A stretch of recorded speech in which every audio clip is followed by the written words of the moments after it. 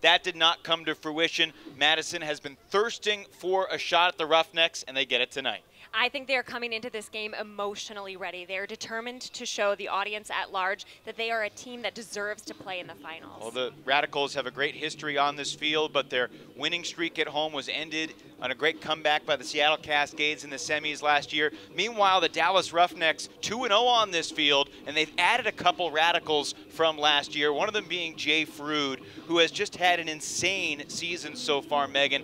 He's done it statistically, and he's passed the eye test, too. Yeah, he is a player that is a healthy mix of natural athleticism and outstanding field sense. You couple that with his experience on a team as talented as the Radicals, he steps onto the field with the Roughnecks and has just gelled beautifully. It's amazing how they have implemented him both offensively and defensively. He's in the top 5 in the league in goals. He's number 1 in the league with blocks, tied with New York's Jeff Babbitt. He's number 1 in the league in plus minus. They find a lot of different ways to get him the disc. Yeah, and it's certainly not difficult to do. You put him on the field, he's going to do great things. I just think the chemistry he has developed with Dallas so early in the season really shows what an outstanding, well-rounded player he is. Well, the Dallas Roughnecks went undefeated last year. They are 7-2 coming into tonight in second place in the South. For Madison, Kevin Pettit-Scantling has the Radicals in second place in the Midwest. They're chasing undefeated Minnesota. And for KPS, he's been on this team the last couple years. He's been an impact guy. He's taken it to a new level in 2017. He certainly has. He looks faster, he looks more agile, but I don't necessarily think he has increased his athleticism that much. I think he has just become wiser as an ultimate player, and that wisdom is helping him elevate his athletic potential. He's becoming aware of the field around him, which is why he's able to make plays on men who he's not even guarding. And these highlights indicate he has dictated the disc, demanding it on the turn, producing downfield. Many of his teammates have said he has become a much greater leader this season. And Madison, still with a sour taste in its mouth from last year, KPS and the Radicals are ready to go on a scorching Saturday night in Madison, Wisconsin. The Radicals and the Roughnecks meeting for the first time ever. Next.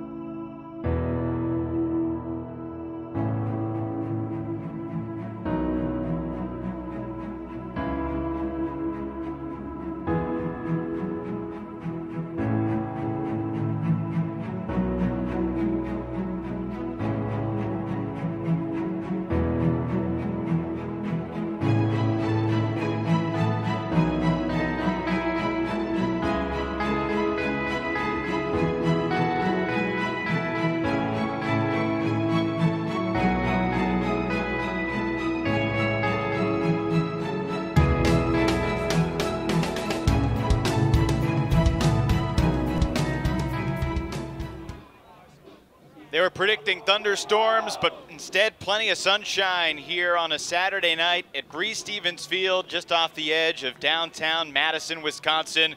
In the South Division, the Roughnecks are just a half game behind Raleigh. Flyers have a tough game themselves tonight against Jacksonville. That's getting underway right now. This Dallas team glad to have most of its key players back. Stanley Peterson returning today. Dan Emmons, who's missed the past month, will be back on the D-line as well. Madison Radicals, coached by Tim DeBile, who's a part owner of the team.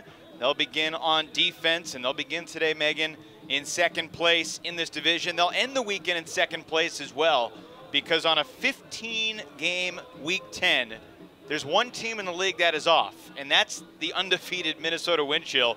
So they're enjoying a couple beverages, relaxing at home tonight, watching their division rivals, who they will play in Minneapolis next week. And Madison, no doubt, eager to sully their record next weekend, looking for a rematch that they hope proves they have changed their team dynamic this season. There's definitely a festive atmosphere as usual here at Breeze Stevens Field. The Radicals launch the opening pull, and we are underway.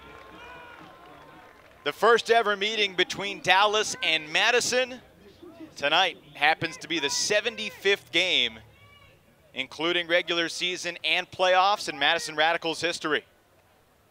Jimmy Mickle with his first touch. Dylan Freechild underneath, picked up by Brian Hart. Be interesting to see the matchups early on in this game. Crossfield all the way, 50 yards to Mazer. Mickle's being chased by Kevin Pettit-Scantling.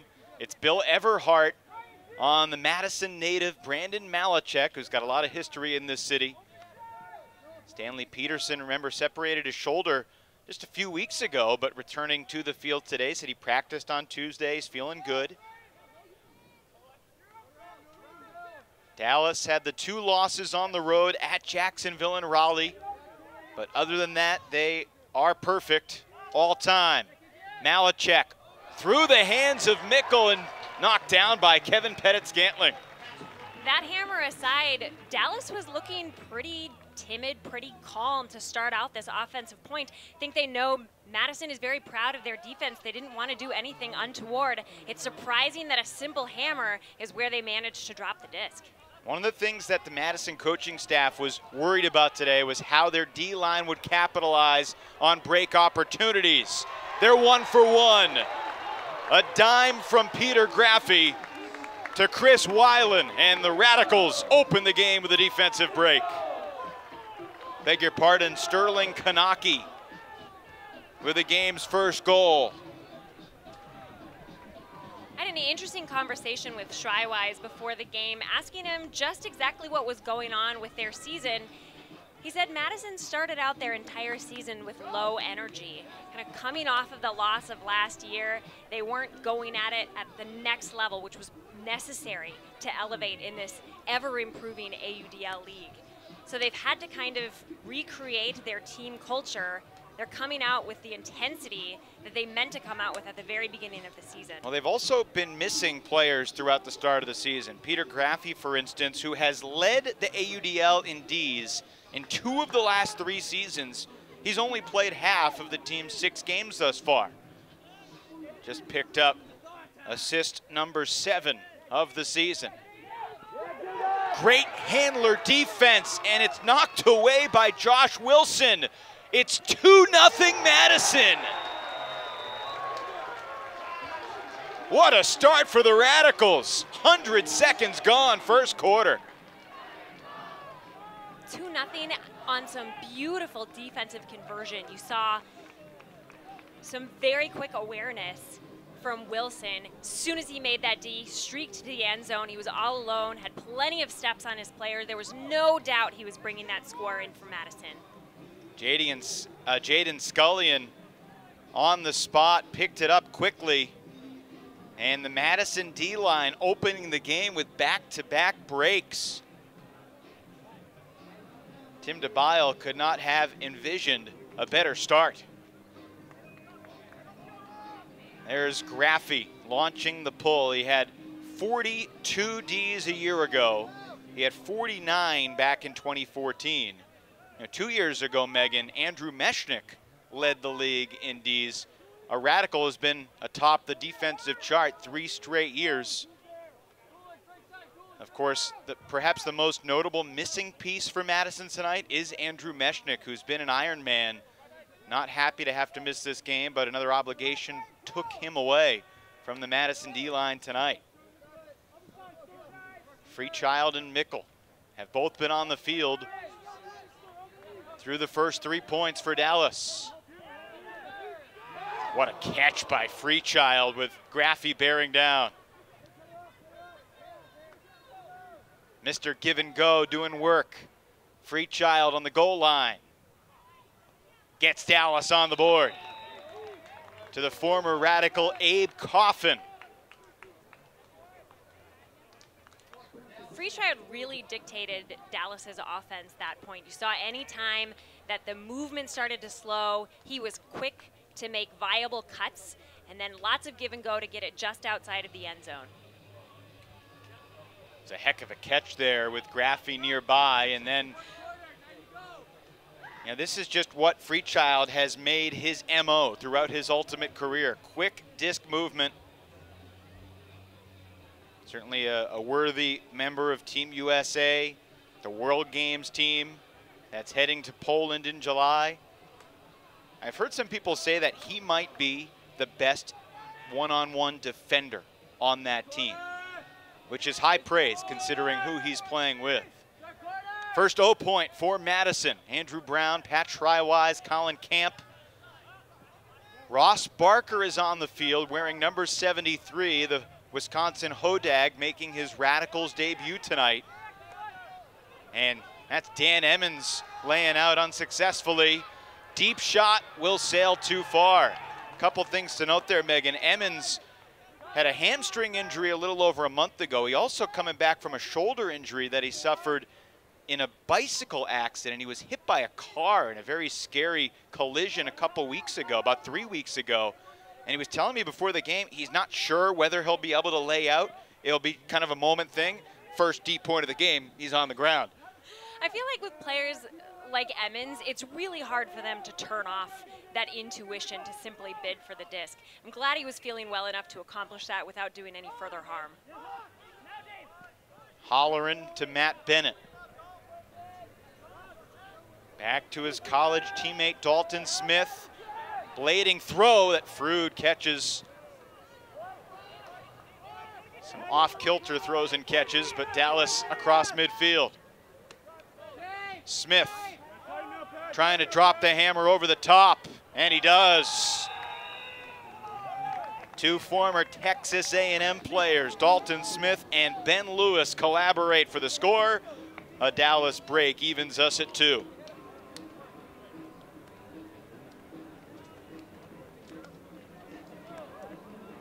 The offense looking more frenzied from Dallas that particular point, but I feel like that's a speed they thrive on. They can go without the same kind of design that we saw from them the first 2 points and still function really well. That is going to be very difficult for Madison to defend against because the speed and direction changes so sporadically. For Ben Lewis, it's his 5th game of the year, just his 3rd goal of the season. He played for Austin last year. For Dalton Smith, he has done more and more every week. He's currently 5th in the league in plus minus at plus 41. Out of bounds pull. And Tom Annan on the field today for the Radicals, but here it's, I believe, Bill Everhart picking up the disc.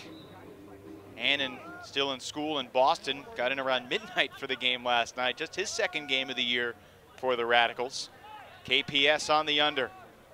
And the throw a little bit behind Scully in the intended target. So Madison, if you joined us a couple minutes late, Madison opened the game with back-to-back breaks, then a hold for Dallas, a break for Dallas.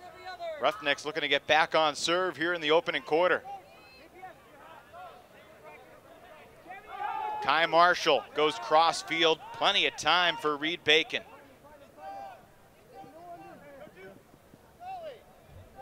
Near the end zone, Casey Hogg, back to Bacon. Bennett.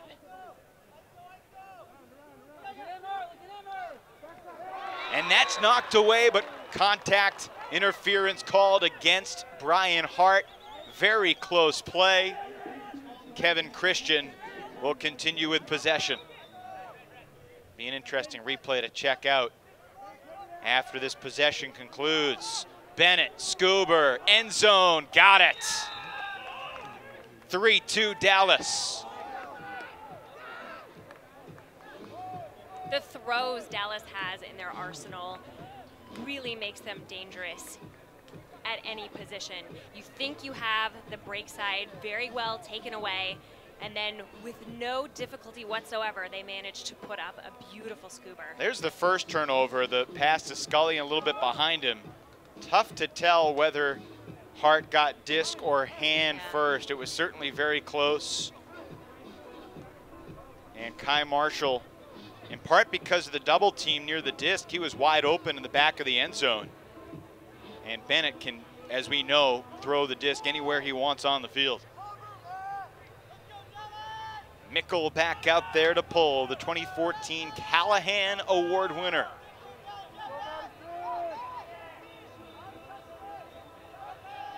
Annan and Brown, the two handlers.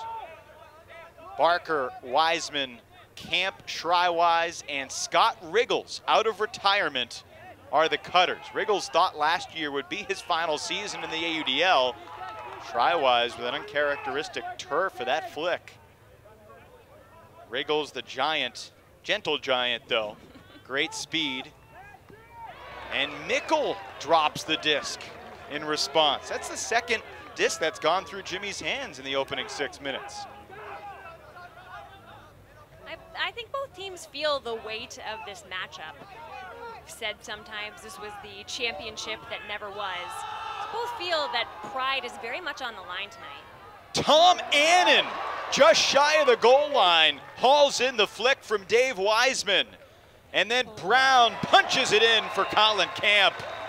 What a catch from the animal.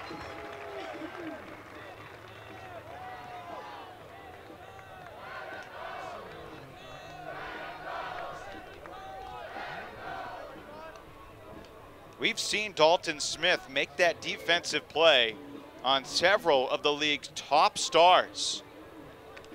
And yet Annan won that battle. The rest of his team very quick to recognize they needed to get there ASAP. Dallas did a great job of making those throwing lanes difficult. Brown really didn't have a lot of room to work with as he threw that disc to Colin Camp. Really important goal for the Radicals to stabilize this thing, as Dallas had scored 3 in a row, had all the momentum. A gigantic pull that sails out the back. Over 100 yards on the fly on that shot from Graffi. Radicals looking like they could possibly go zone here. Brian Hart and Bill Everhart will double team Freechild right off the bat. And a low throw that was dropped, I believe, and the referees overrule. Integrity call, there was a foul on the mark. So the fans are booing. They don't realize that Brian Hart is the one who said, yeah, I fouled Freechild. So an early integrity.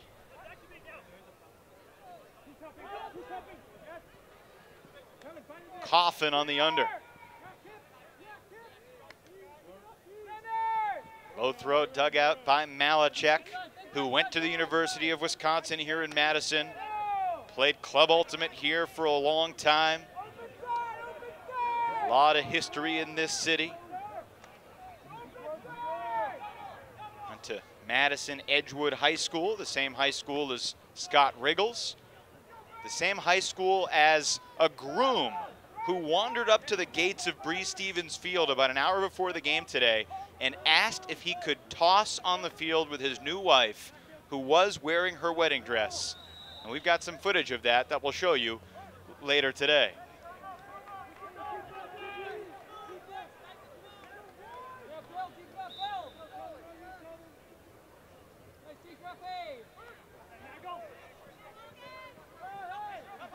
Malachek over the top, that will not work.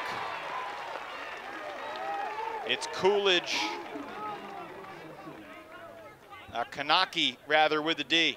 That was great recognition from Kanaki. He saw that disc go up, looked behind him to see where the intended receiver was, and then got himself in between the player and the disc. Everhart shooting for Brown, for Hart rather, versus Mazer.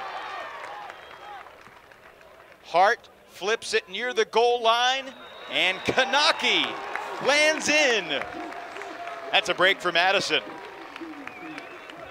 Kanaki with the bookends that point. Yeah, off the Malachek turnover.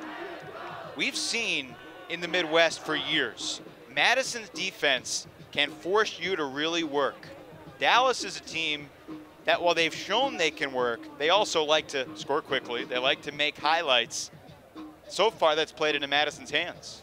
Yeah, Madison knows that Dallas is going to go for those big shots, and I think they feel fairly confident matching up against the Dallas players on the one-to-one. I think Madison has to be a little bit disappointed that they don't have Mechanix in for this game.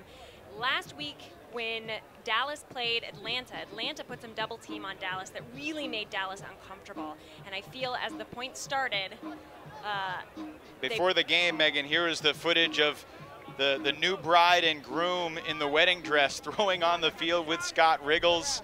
The groom's name was Anthony Brown, and Scott Riggles was like, I think I know that guy. I think I went to high school with him. And he was right. As we return to live action, another mistake from Dallas.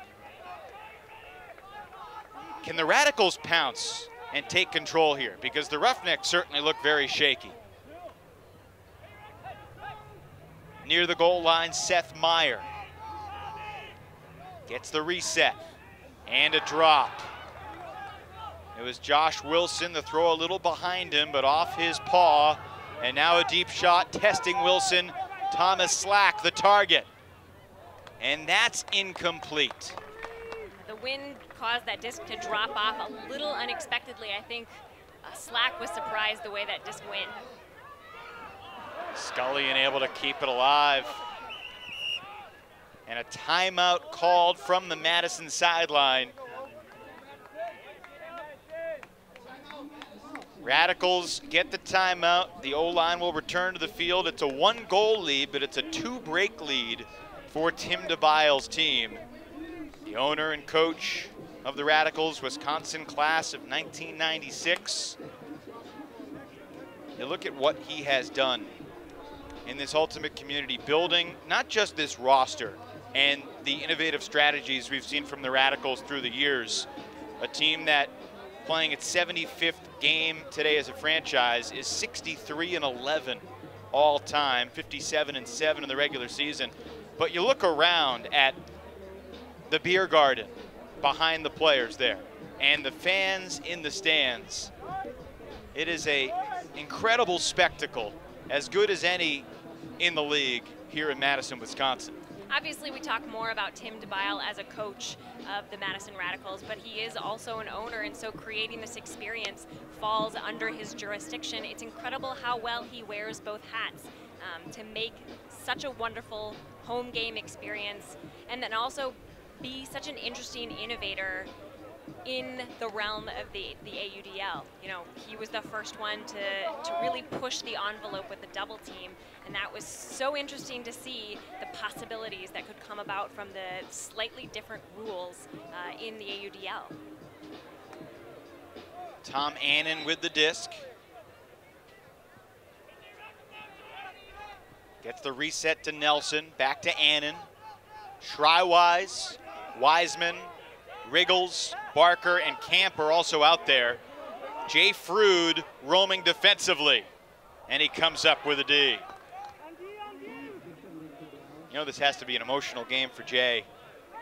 He was a fan favorite here the last couple of years. He's played so well so far this season for Dallas. And really, you know, he's one of the reasons that this Dallas team could lose so many key players from last year, like Bo Kittredge, Cassidy Rasmussen, Jeremy Langdon, to a lesser extent, Ted Barnett. And they still are unquestionably a contender for a championship. Head coach Patrick Eberle on the active roster tonight.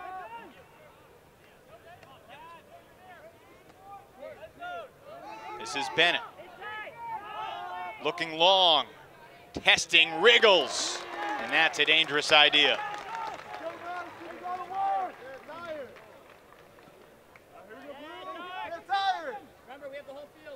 Riggles turned 34 this past April. He said he was reluctant to come back. He attended the first game of the season as a fan with his almost 2-year-old son, Aiden. It's not quite like pulling a fan out of the stands because he's got a pretty good ultimate resume. And he's 6'7" and faster than lightning. Barker to Wiseman. Slithers that pass through to space. Nelson, power position. And to the end zone, forcing the layout, but Annan makes the catch.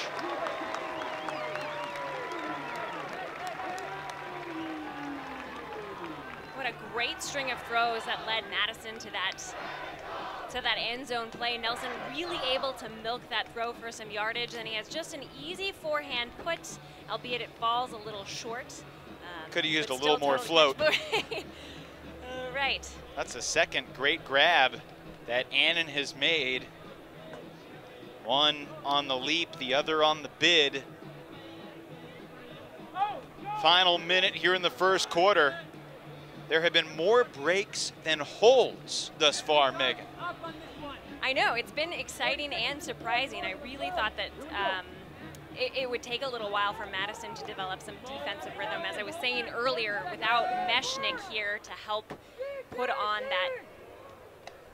that definitive two-person cup, it was surely going to take them a little bit while to kind of develop a rhythm against this Dallas squad, but they've been pretty quick to generate and capitalize on opportunities. We've played 8 points so far, and 6 of them have been breaks. Madison jumped out 2-zip. Dallas scored the next 3, and then Madison has scored 3 in a row, and we're down to the final 10 seconds here in the quarter. It's Coffin in the red zone, and right down the middle to Stanley Peterson. 4.7 seconds on the clock. Cool clockwork offense from the defending champs. You saw Madison start to push themselves back to the end zone, assuming that a bigger throw would have to go up, leaving Peterson all alone at the very front line of the end zone.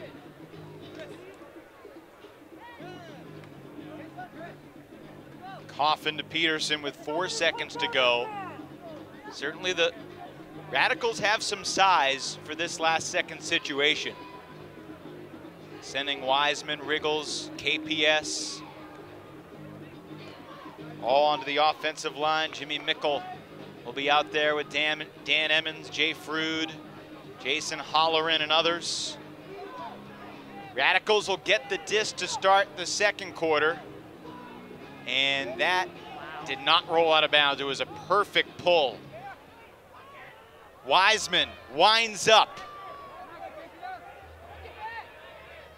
KPS with an athletic tip to the end zone, but Mickle intercepts. Pretty gutsy, bold play there from KPS. It almost worked. It almost worked. I was shocked as soon as I saw Mickle's pole go up. I thought there's no way that they're going to get even close to the end zone, but very clever play from KPS.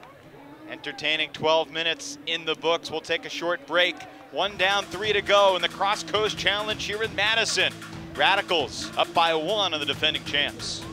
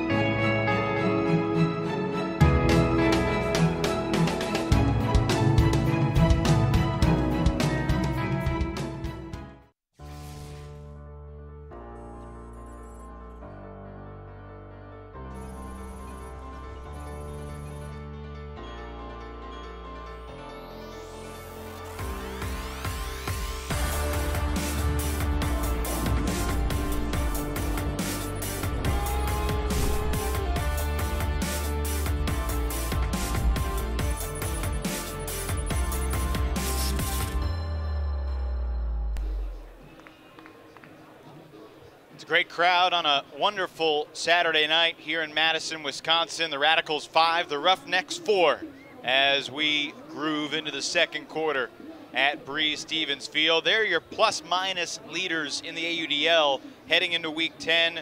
Jay Frood and Dylan Freechild of the Roughnecks, number 1 and number 3 respectively. The former Roughneck, Jeremy Langdon, for now for the Jacksonville Cannons, is in the 2 spot. And how about the South Division? Atlanta's Matt Smith is 4th in the league in plus-minus. We're at the point of the season, Megan, where there's starting to be some conversations about all AUDL teams and MVP. This is going to be the toughest year I think we've ever had to decide, because a lot of players are having great years and few guys are separating themselves from the pack the way we saw Dylan Tennell, Misha Freystadter do last year, the way we've seen Bo Kittredge do in the past. A lot of very competitive divisional races as well. There's no question about that. The talent pool is widening. As teams become more experienced, players become more dynamic. It is very difficult to start pointing people out because each team has their own stars in their own right. Colin Camp's pass not intended for Ben Nelson, but that's where it ended up. Try-wise to Annan. Dalton Smith bidding defensively. Annan gets the reset to Try-wise. Cross field. That's Barker.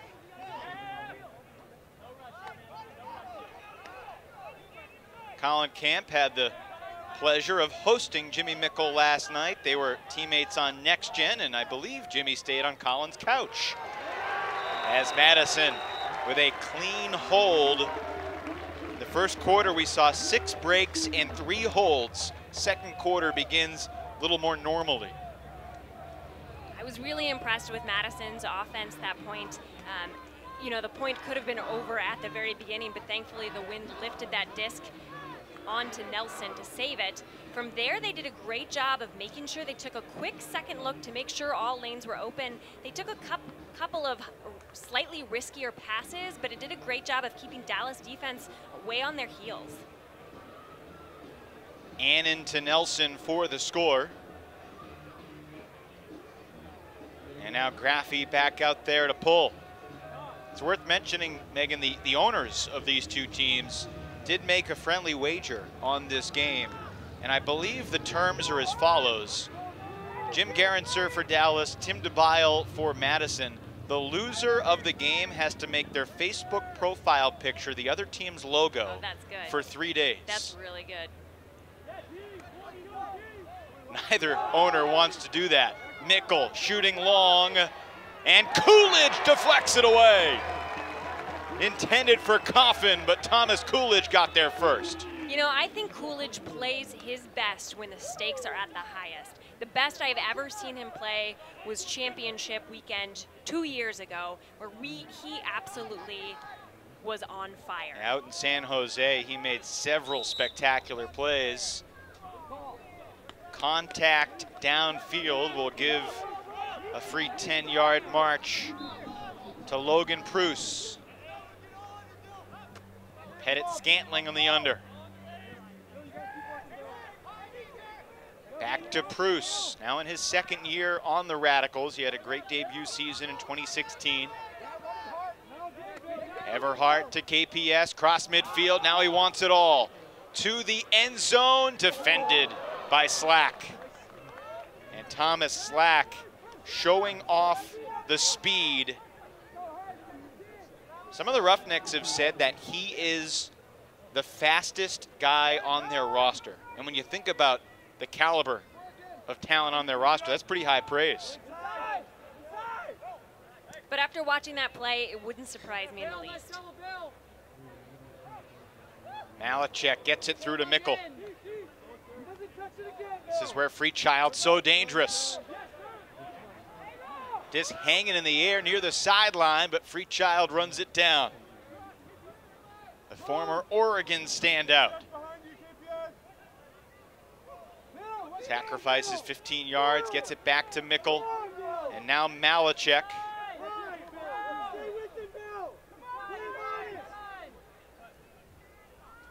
Mechanix, 4 years of high school in Madison, 5 years of college ultimate in Madison.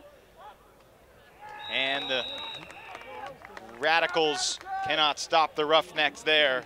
6-5 as Dallas holds. Brandon Mechanix said he played 10+ years in summer league in Madison. He was twice reprimanded and once suspended during that tenure because he played with more than one roster during each summer in the competitive and recreation divisions, and guys weren't allowed to do that. Yeah, some people just can't get enough ultimate. Coffin from Mechanix to get Dallas back within one.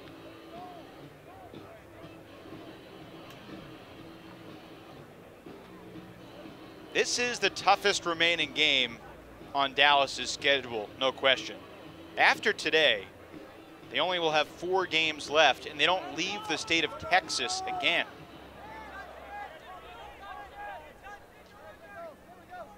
Game against Austin, Atlanta, and Jacksonville, all at home, and then they have 1 game in Austin mid-July to wrap up their regular season.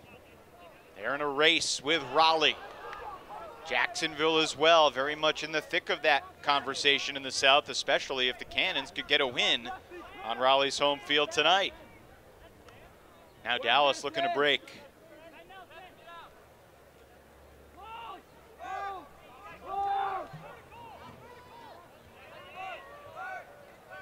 You can hear Mickle from the sidelines yelling vertical, wanting the Roughnecks to get in the vertical stack.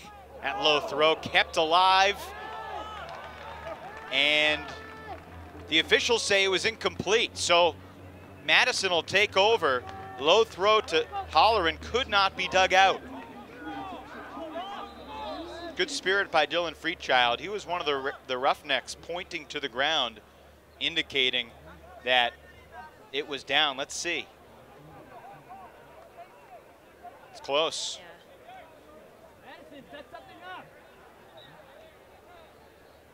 Referees all came together. Officials tonight, John Thibodeau, Jeff Maxted, Becky Ladane, and Dan Lorela, with Todd Eisenberg in the booth running the clock. So it will be Madison's disc. It's Brown. Wriggles. Stall count rising. Wriggles just launches. And that will be a turnover. He had nowhere to go. Was it? I think it was a stall call. They did call the stall as well. So Dallas will get it back from the point of Wriggles' release. Freechild will take over.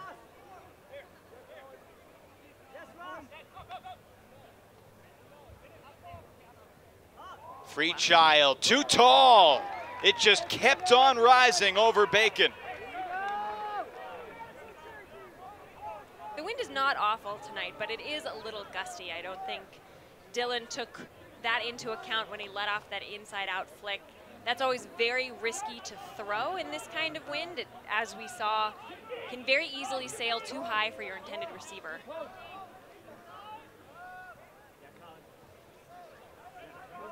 This is Camp to Barker. Of course, Barker made arguably the play of college nationals last week, a greatest against the University of Oregon. Made it onto the Sports Center top 10. Wriggles thought about the deep shot. Weaves that backhand through to Schreiwise. Flip it up high, Wriggles.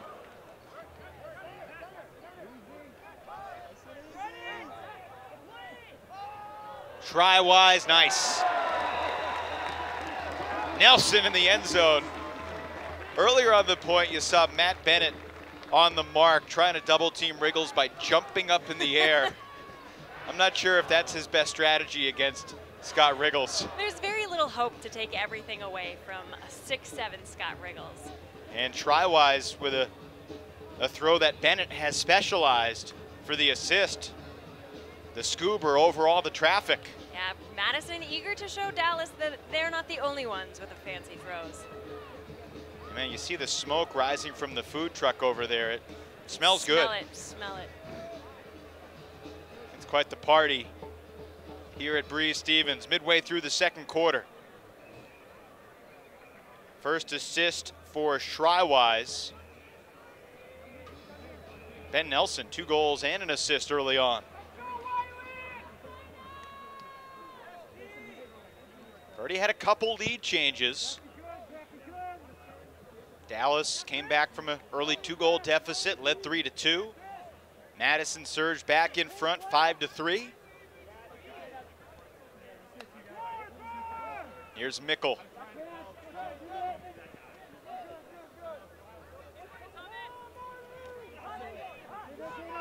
Slack. Smith. And now Mickle.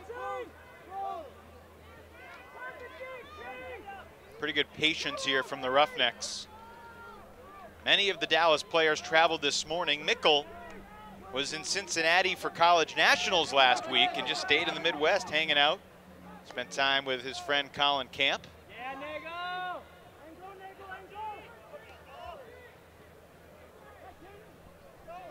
You know, last week at college nationals, during an elimination round, Jimmy Mickle was filming a women's consolation game.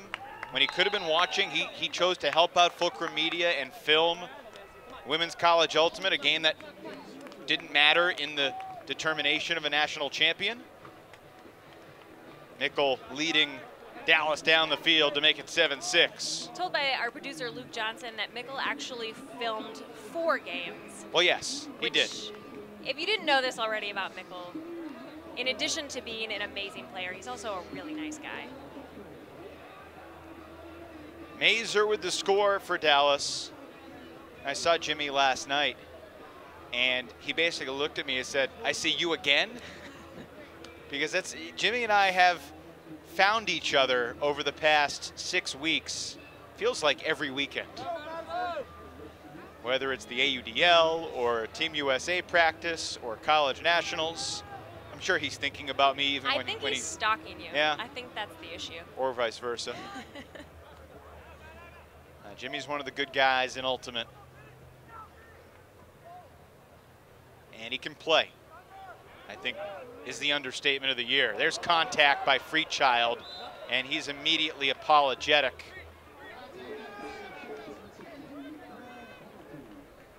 Coolidge undeterred.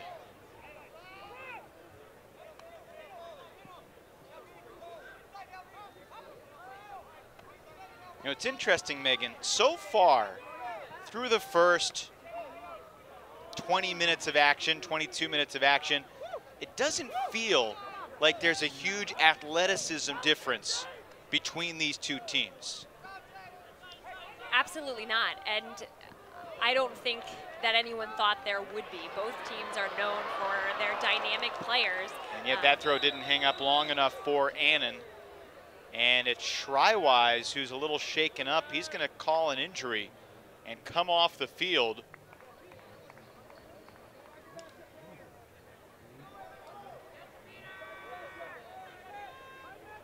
Here's the contact with Freechild. He was right there. And that's not a dirty play. Not at all. And he certainly could have made that worse by leaving his feet in a dangerous manner. Hope Pat Shrywise is all right. The Radicals have been dealing with tons of injuries through the first half of the season. Both Shrywise and Annan have missed time. Kevin Brown not in the lineup tonight because of a heel bruise that he suffered last week early in the Madison game against Chicago. Roughnecks in search of the equalizer here. Frood picked up by Graffy. And great anticipation as Matt Jackson's throw knocked down by Andrew Brown. What he lacks in speed and athleticism, he makes up in experience and guile. That's his first D of the year. I gotta wonder if Jackson's injury had anything to do with the execution of that throw. Bookends for Brown. Madison able to hold on the back of Andrew Brown.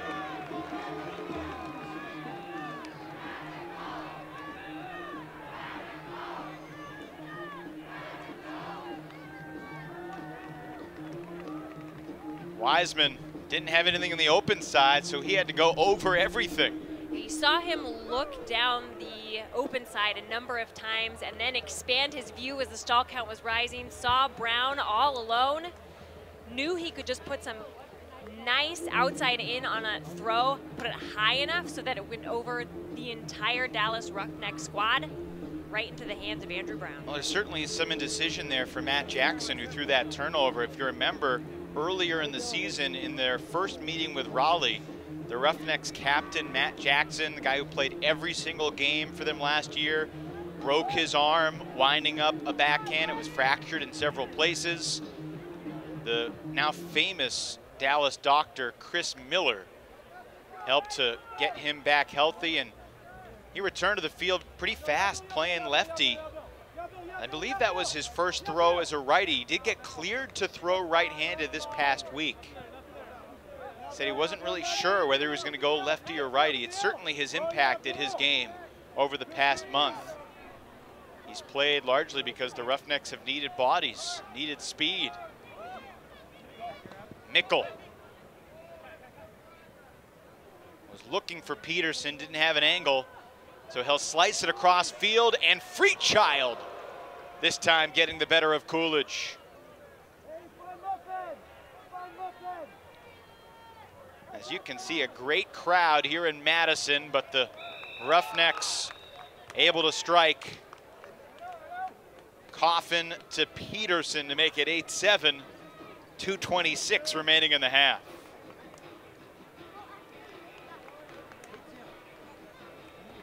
Meaning no offense to the other handlers in the Midwest, I think the comfort with which Dallas throws hammers and scoobers is going to be a tricky point for Madison the entirety of this game. I don't think they've set up their defenses to account for the number of times that Dallas will throw that easily, comfortably for the score. I think you're absolutely right. That is a vulnerability. That's the throw Madison wants them to launch. And in the conditions of the Midwest, often very windy, and with the defensive personnel they have, they encourage those throws. I mean, a couple of years ago on this field, we saw Tyler DiGirolamo slice and dice the Madison defense with his over-the-top throws. DiGirolamo still nursing a groin injury. It's possible he could return to the field this weekend, though, for Pittsburgh. Testing Wiseman, going deep. The referees blow the whistle. Wiseman going up with Joel Clutton.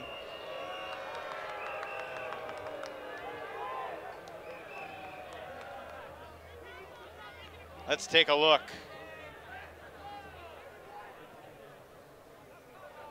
Yeah, Clutton got it first. Joel Clutton, in just his second game as a Roughneck, makes a big play on the deep shot, intercepting the huck to Wiseman. Timeout in the field, Dallas disc. When we come back, they're looking to tie it up.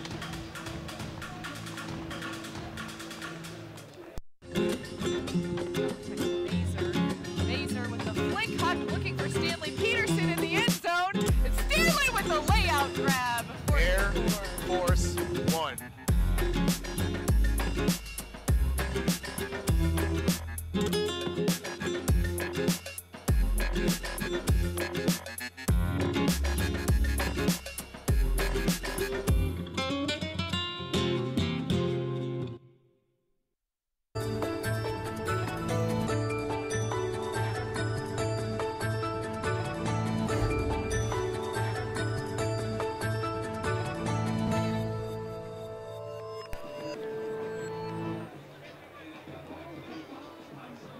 Joel Clutton, Callahan nominee for the University of Texas in 2016.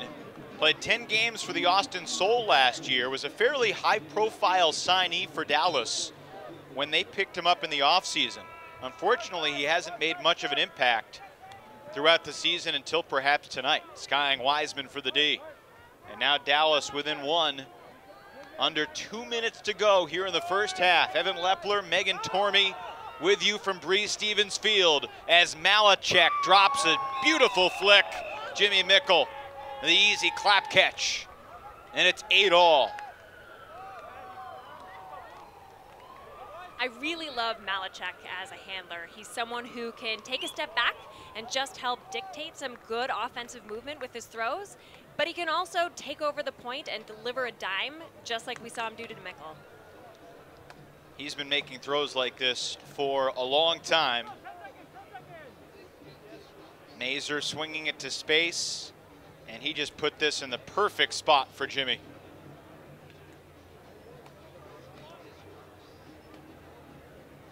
So that's a break. In fact, it's the first break of this second quarter. Matt Bennett launches the pull.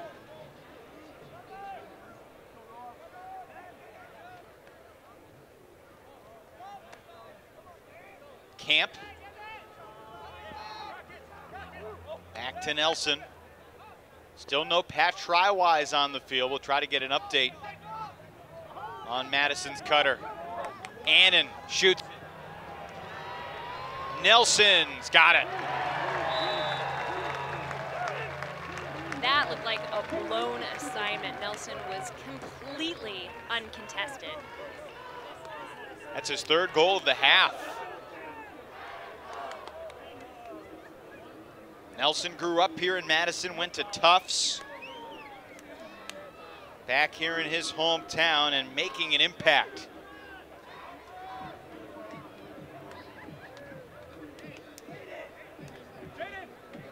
Just over 20 seconds off the clock on that possession. Annan recognized it and just floated it to space.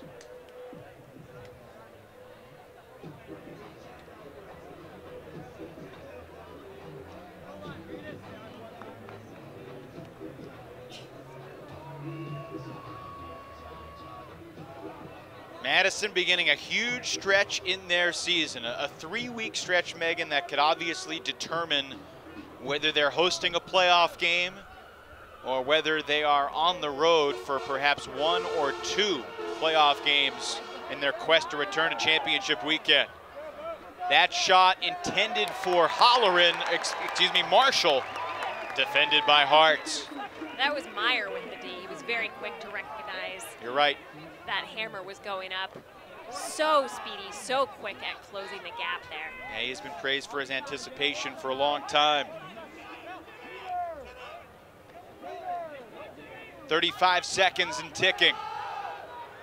Looking to the end zone for Kanaki. He's got it! A huge break for the Radicals. That was an incredible grab. Knowing he had 2 Dallas defenders on his back, he went up early, he went up high, and he came down with that. Wiseman gave him a chance to make the play. Andrew Brown said something to me before the game. He said, in the preseason, everyone talked about us losing Jay Frood. No one talked about us adding Sterling Kanaki. And he thinks Kanaki could be that type of player.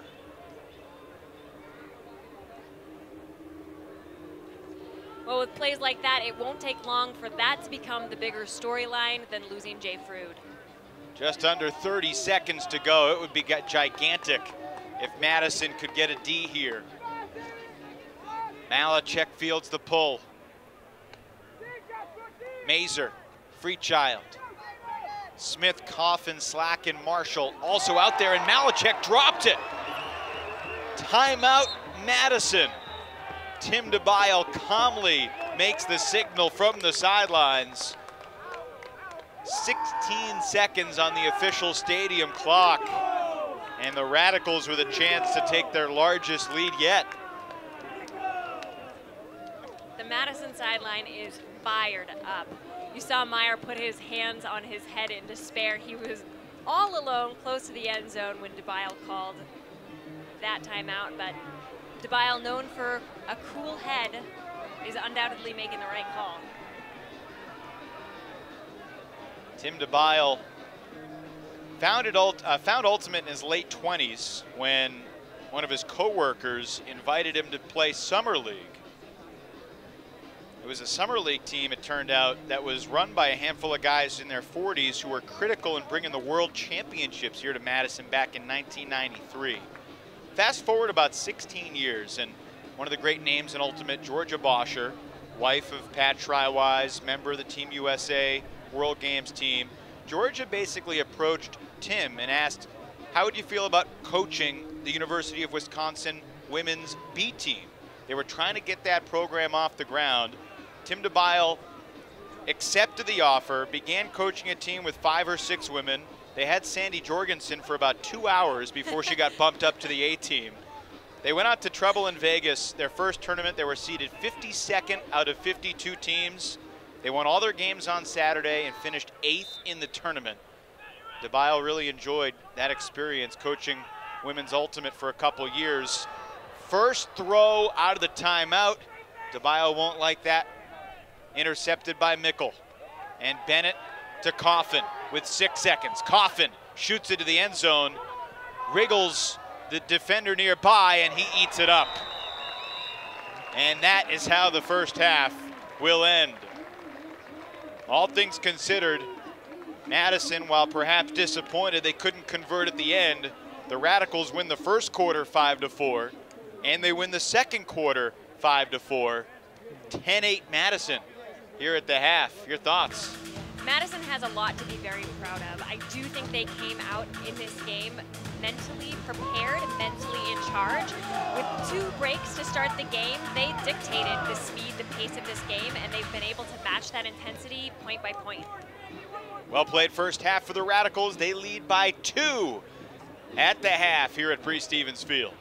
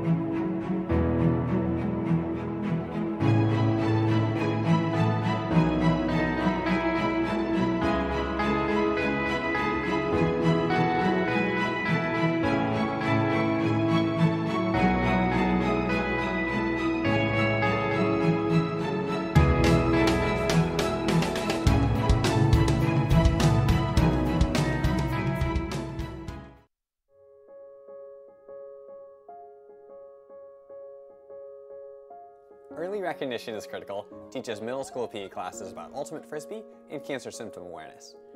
We're a registered nonprofit that advocates for an active, healthy lifestyle, body awareness, and speaking up if something is wrong. Skills that when it comes to cancer can help save a life.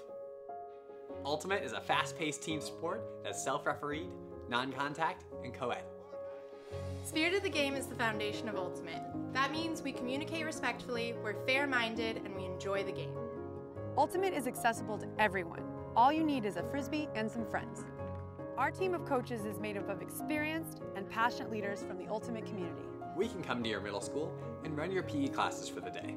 And if we're not in your area yet, we'll send you our clinic in a box, where we give you the resources to run your own. We are Eric! And we want to work with you and your school.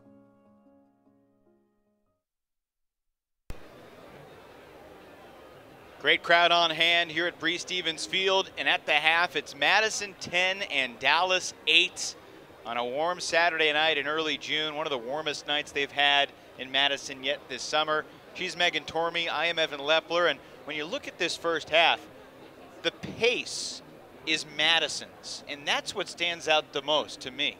Yeah, I thought that Dallas would be the one dictating the speed and Madison would be hard charged to try and keep up, but they were the ones who set the tone early, and like I said, they've been able to keep up their own intensity every single point. Yeah, it's been a lot of back and forth Ultimate, but the wind tunnels at this field are different. The Dallas Roughnecks entering the day in second place. We're going to run through all 4 division standings here.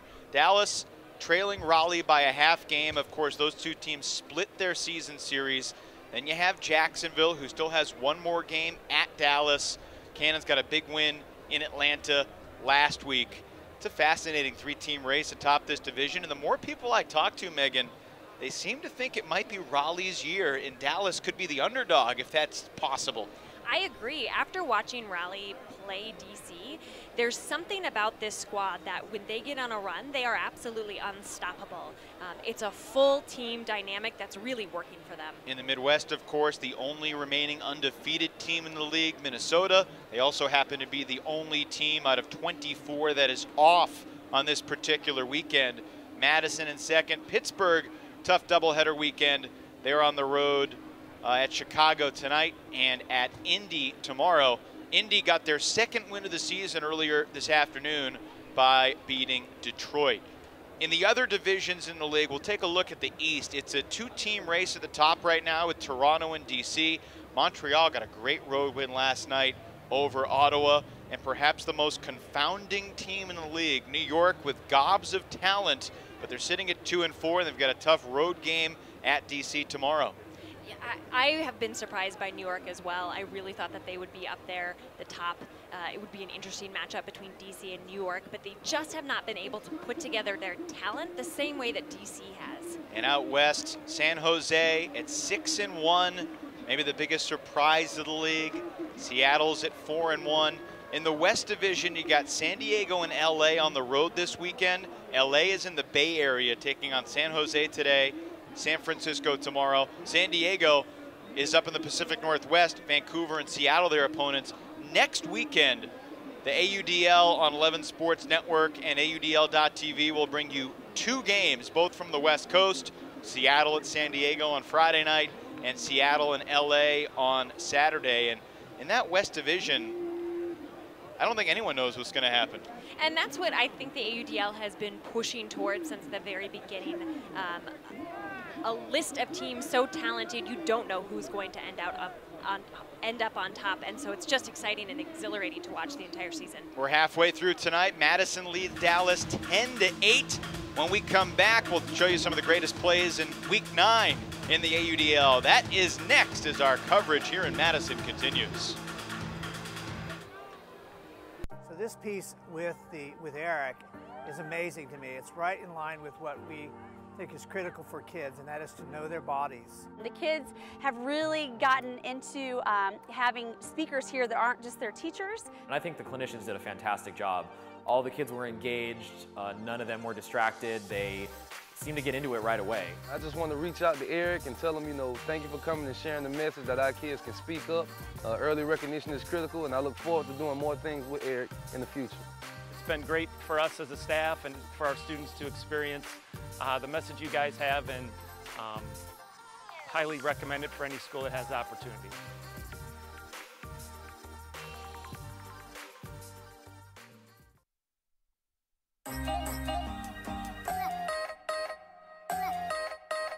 The official score. So the Empire here could bring it back within one. There's still Rico Johnson, a layout on Jeff Babbitt. And what looked like a break turns into a Del Rico Johnson piece of magic. The goal.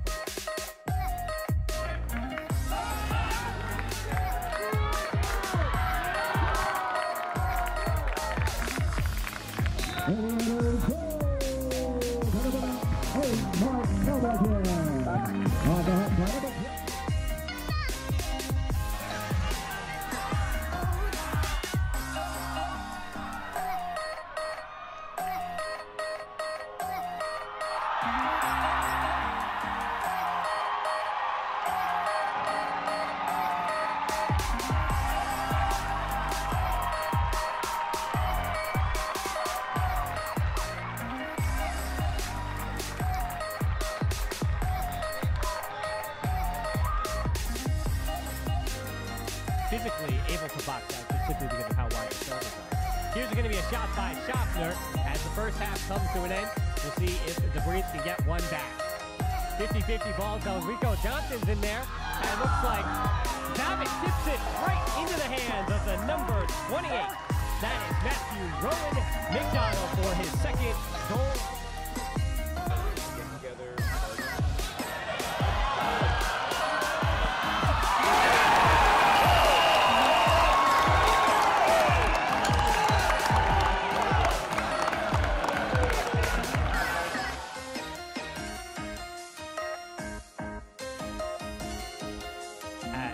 line.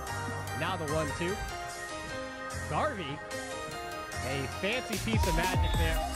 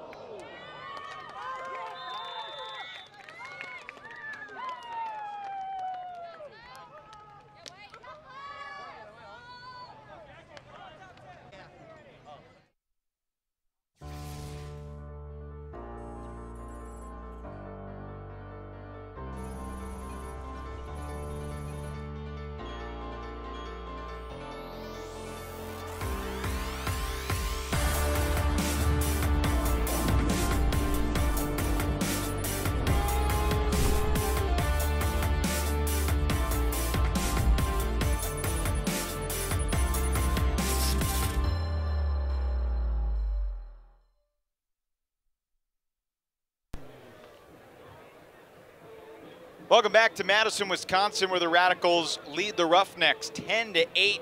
About ready for the start of the third quarter on a 9-game Saturday night in the AUDL, a 15-game Week 10.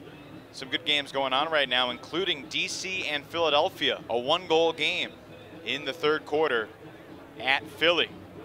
There's Pat Schreiwise. We've been told he's questionable to return, aggravating a back injury that has bothered him throughout the season.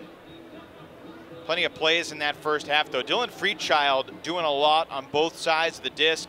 We saw Tom Annan make a couple big-time grabs. Scoobers from both sides. Really entertaining 24 minutes of Ultimate. Yeah, a lot of highlights, a lot to watch, and a lot of excitement and intensity from both teams. Great crowd on hand to see it as well. The margins for some of these throwing windows are very, very small. I've been impressed with the handler defense, especially from both sides. Yeah, we've seen opportunities taken away on both sides. I think Madison has been really good at marking the handlers, Dallas's handlers really well, sometimes getting D's, sometimes just taking away opportunities. And that has slowed Dallas's usually frenzy-paced offense quite a bit. Ben Nelson, 3 goals for the Radicals, and how about the half Sterling Kanaki had? The Radicals rookie. He played 1 game for Madison last year, but in his first year as a full-time member of the team. Kanaki comes from a competitive swimming background. He still coaches high school swimming. Just an ultra-competitive guy, and you can see that in his demeanor on the field. These are 2 competitive teams. This is going to be one fun second half as Graffi gets us going. Malachek, who had the drop in the final point, didn't cost the Roughnecks. Didn't help them either. No, I'll be interested to see what both teams do adjustment-wise, since I think in general, both their offense and defense is functioning well. It's just the intensity is matched beautifully on the opposite side of the fence. Nichols slices the flick to Marshall. To Slack. And Slack was bumped on the mark. You know, Slack and Marshall, 2 guys that each scored a ton of goals last year. Those 2 guys combined for 95 goals. 2 of them combined basically pulled 1 Freistatter. Quick hold for the Dallas Roughnecks as Abe Coffin punches it in. And it's 10-9. 42 seconds off the clock in the third. Good, clean offense from Dallas, but certainly nothing alarming, nothing that Madison has not yet seen and hasn't been able to deal with almost handily. Chris Mazer able to punch it in. Chris Mazer began playing Ultimate at the University of Miami. He was walking back from a baseball tryout. He had dreams of walking onto the Miami Hurricanes baseball team. Great time for college baseball. The College World Series underway with regionals around the country. Said his baseball career didn't last too long. He saw some older guys playing pickup. It turns out it was the Miami Refugees Masters team that had just won a world title in Finland. And he immediately saw the flight of the disc. He was hooked. He went to a tournament. He was hooked. They didn't really have a team in Miami at that time, though. When they finally put a team together, Chris Mazer's team went 0-5 at sectionals, their first tournament. That's Barker. Back to Camp. Swings it. Coolidge and Camp. Madison knows if they can hold with smooth offense, they're going to be in great shape. Yeah, that was some very nice movement between Camp and Coolidge, working together, keeping their eyes on one another. Camp very cleverly tossed the disc and immediately tried to make himself a viable cut. Now, it could have easily not gone off, but that awareness made for an easy score. Colin Camp leading the Radicals so far this year with 20 goals. Colin Camp is one of 7 players who had played in each of Madison's first 6 games entering tonight. A couple of those guys not active this evening, though. Andrew Mechanix, the defensive star, and Marquise Mason, the former University of Wisconsin wideout, who has had some growing pains. He's at the game tonight. Got to chat with Marquise. Asked him what moment he's most proud of from his first 6 games of Pro Ultimate, what moment he's most embarrassed by. As Marshall launching from Mickle, and he's in. Ty Marshall on the throwing end. 11-10 the score. The answer from Mason, he went to the most embarrassing moment first. He said he got posterized by Indy's Travis Carpenter in the picture. He was just kind of staring up, looking at him as Carpenter, who we know can fly, was defying gravity in an impressive way. Well, Mason should take heart in knowing he is not the only person in that club who has been left feeling that way after a Carpenter score. That is very, very true. Not much time at all going off the clock on that point. Mickle from Marshall.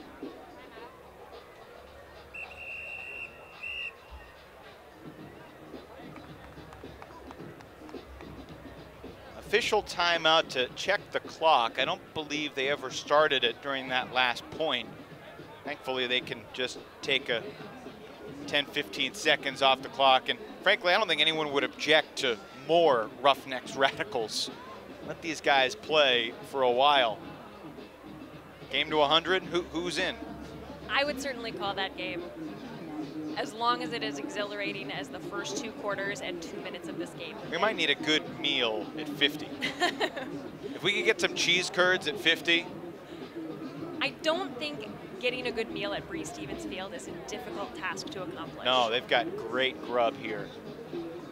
Got to enjoy a bunch of it during championship weekend last season. Officially 10 minutes, 38 seconds on the 3rd quarter clock. Dallas scoring in 17 seconds on that last point. Roughnecks were off last weekend. They beat Atlanta by 8. A game they were down at the half in 2 weeks ago on a Sunday. To bounce back from the 2 road losses on May 12th and 13th in Jacksonville and Raleigh. Dallas, of course, 17-0 last year. The franchise 24-2 all time. Camp to Riggles, and he's in.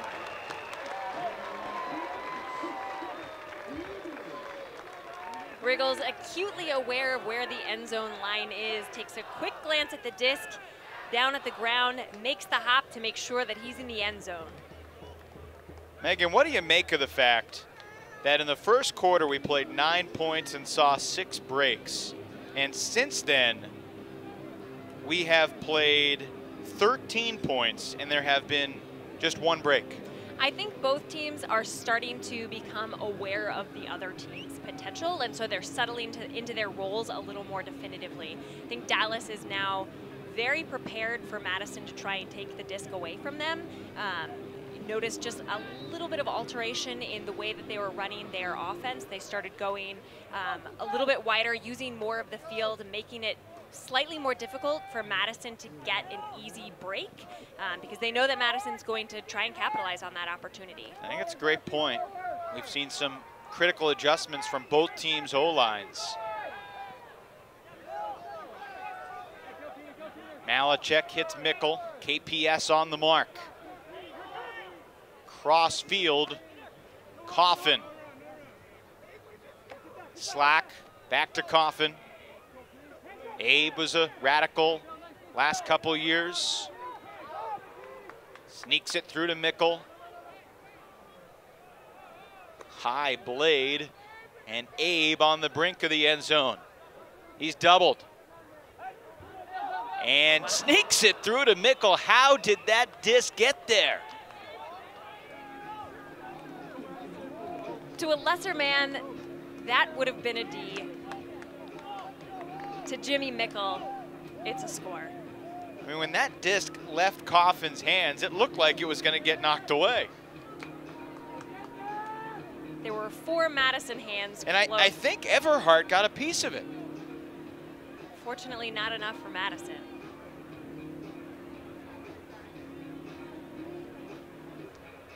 It can be scary in the AUDL when you're that close to the end zone, you're double teamed near the sideline, you've faked a couple times, and then all of a sudden that radar goes off. Crap, what's the stall count at? Because the defender isn't counting it. It is a silent stall. All of a sudden it's 5 or 6 and you only get 7. I have to think that that is the single most difficult part of transitioning to the AUDL. You're so accustomed to having an audible stall count. And there have been times where I have been, someone has put a stall count on me, and it's not until 5 and 6 that I even hear her counting. Sure. And at that point, it's usually a fast count. Well, at that point, I'm looking for the dump, but yeah, to not have any clue where you are, so dangerous. There was contact on the mark. Frood tripping his former teammate Wiseman.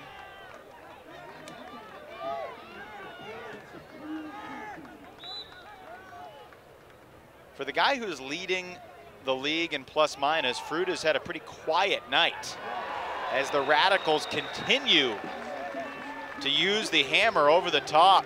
Nelson to Scullion, 13-11.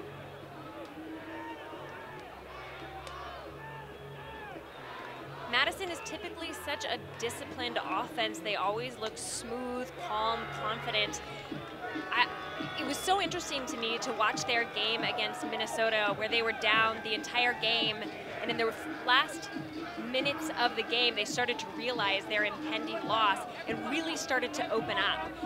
They were taking far more risky shots, and they weren't always connecting, but it was interesting to see players who you've always seen kind of make the wise choice start to get a little more intense, showing a little bit more of the breadth of their potential, their capacity.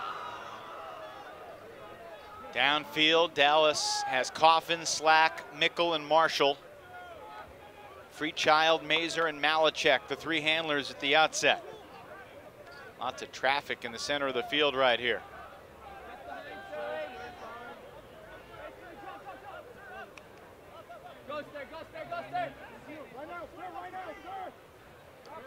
Dallas, of course, enjoyed playing on this field a year ago, won a championship here in Madison.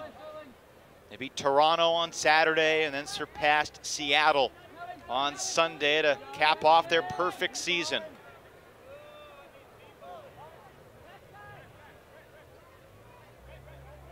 Freechild makes it look easy. Saw that option to him for about 5-6 seconds, and finally he saw it.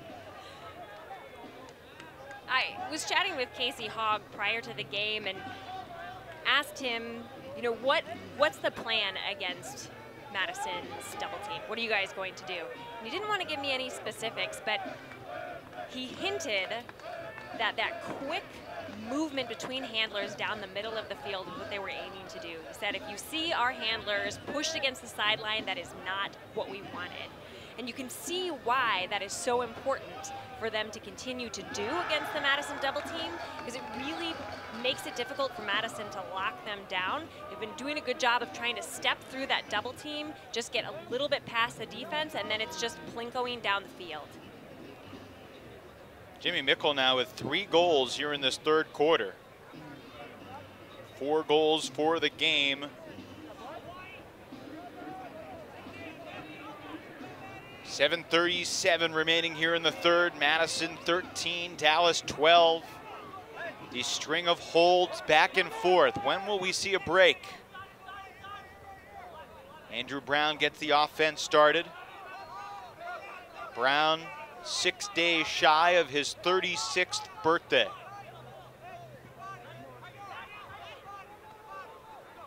Have to think he'll be talking a lot about that bookends he had earlier tonight, later tonight.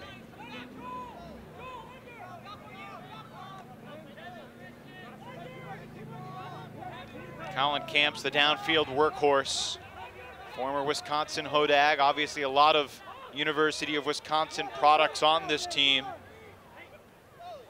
Thomas Coolidge, part of that crew, and so's Tom Annan, who shoots it to Camp. Colin Camp gets there. Tom Annan serves it up on a platter. That was a beauty of a throw. Really shows the awareness he has for his teammates' athletic ability. For a moment, I thought perhaps it was just out of the reach of Camp.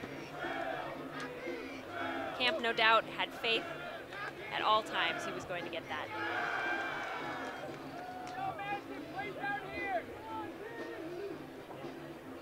Second goal of the quarter and third of the night for Camp, who had 36 goals a season ago. Now in his third AUDL season from Hopkins, Minnesota. Camp has not been immune from injury either. He's had several surgeries throughout his athletic upbringing, but feeling fast tonight. Wide open downfield, Marshall floats this one up high. And it's knocked away. Freechild could not get it over Kanaki. Feels like the first turnover we've had in quite a while. Certainly has, and getting a D on Dylan Freechild is something I think Kanaki can add to his resume. Can Madison work it 60 yards and punch it in? Graffy and Hart, a 2-man game. These are the situations Graffy really thirsts for, when he can take charge and quarterback this line, and that's a mistake by Hart. Nobody was going long. Maybe he thought Graffy was going, maybe Kanaki, but no one took off. I think he thought perhaps Graffy was going. All the same, I think it was ill-advised given how many Dallas players were well within the arena to make a play on that disc. Everhart fouled Malachek on the mark. Low throw, it's up. Great grab by Coffin. Couple turnovers have risen the intensity a little bit here in this third quarter. Over the top, beautiful. Coffin held the hand in the air like Reggie Miller after draining a couple threes in a row against the New York Knicks.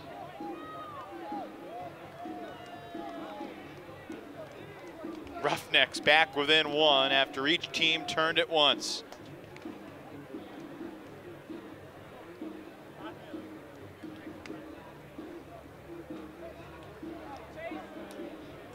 Lot to digest on that point. Ending with Marshall in the end zone. Certainly for a second we thought we were going to see a break from Madison. No doubt that was the kind of play DeBile was concerned about at the beginning of this game. He said he wanted to make sure that the defense was doing its best to convert those opportunities. That, just an unfortunate error from Madison, took away that opportunity to further their lead.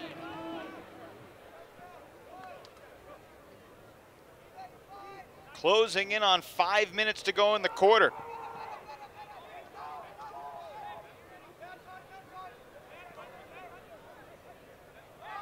That disc floating up there. Annan able to haul it in. Tom Annan was the first Radical. The first phone call that Tim DeBile made when he began recruiting players after the franchise became official. He knew that Annan was a guy everyone respected, knew that if he could get Tom Annan on board, others would follow, and he was right.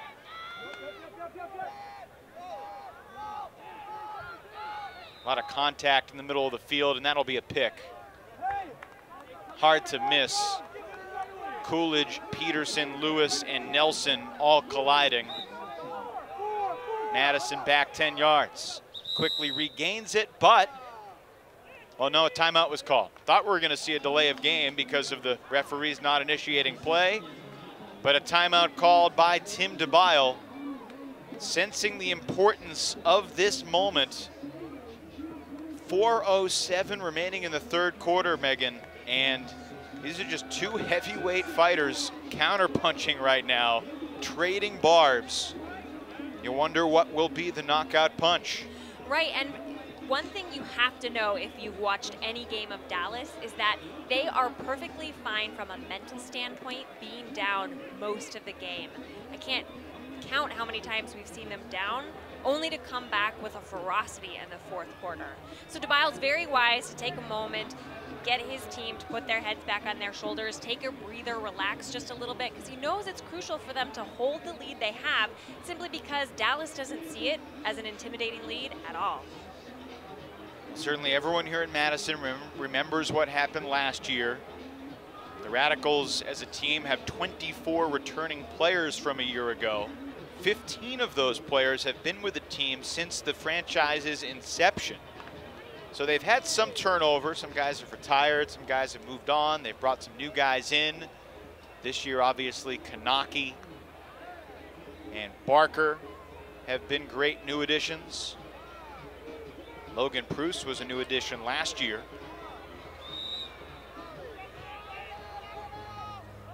Pruce swings it across the field to Scullion. And now Coolidge. Pruce. Everhart to Graffy. Floating it to Pettit Scantling. Tipped away and D'd up by Emmons. Dan Emmons returning to the field comes up with a tremendous deflection. KPS giving the home crowd hope on that second effort, that second attempt bid, but the disc was out of bounds. Now Dallas trying to march 80 yards downfield for the break. Bennett to Frood. Inbound, what a catch by Frood.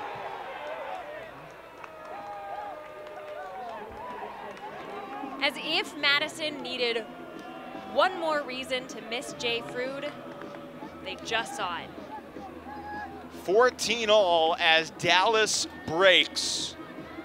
First break of the half for either team. And how about the awareness from Frood? Back of the end zone on the shot from Bennett. Not only the awareness, but the athleticism to be able to keep your toes in bounds after you've been going at full tilt.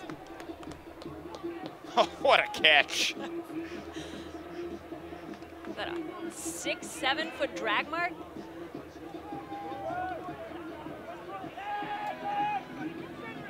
I think when he takes his cleats off after the game, there might be some rubber pellets. There's undoubtedly pellets in his cleats.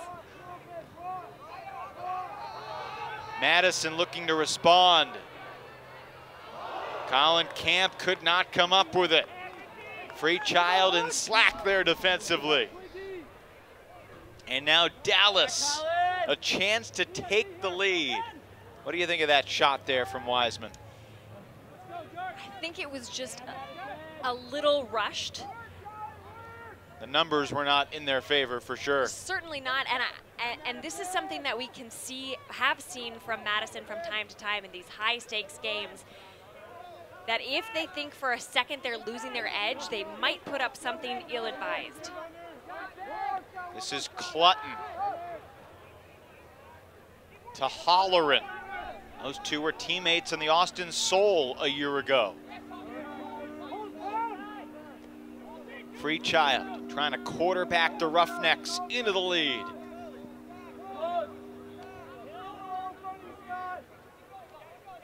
Not a ton of defensive pressure here from Madison. Dallas has not led since it was 3-2.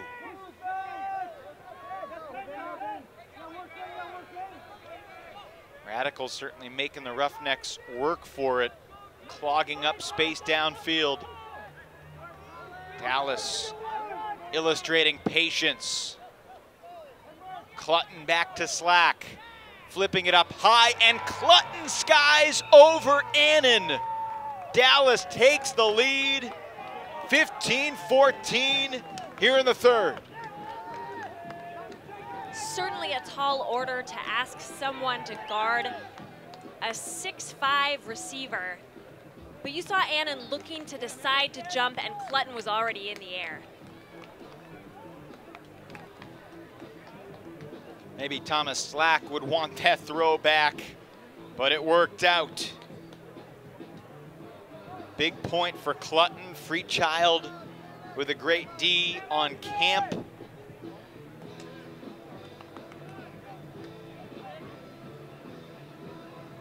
Good spirit to help up Annan after the contact.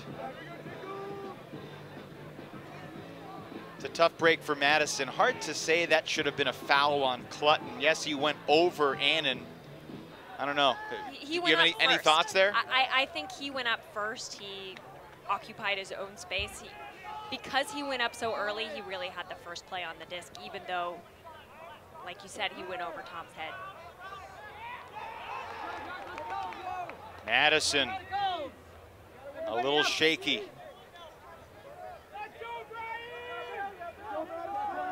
Mickle, Smith, and Bennett, Jackson, Marshall, Emmons, and Lewis also on the field for Dallas. Roughnecks have not led by multiple scores at any point during the game. Emmons just shy of the goal line, inbounds. Timeout called from the Dallas sideline with 36 seconds to go in this third quarter. The Roughnecks were trailing 14-12. They've scored 3 in a row, and they're looking for another. Dallas with momentum on the road here in Madison.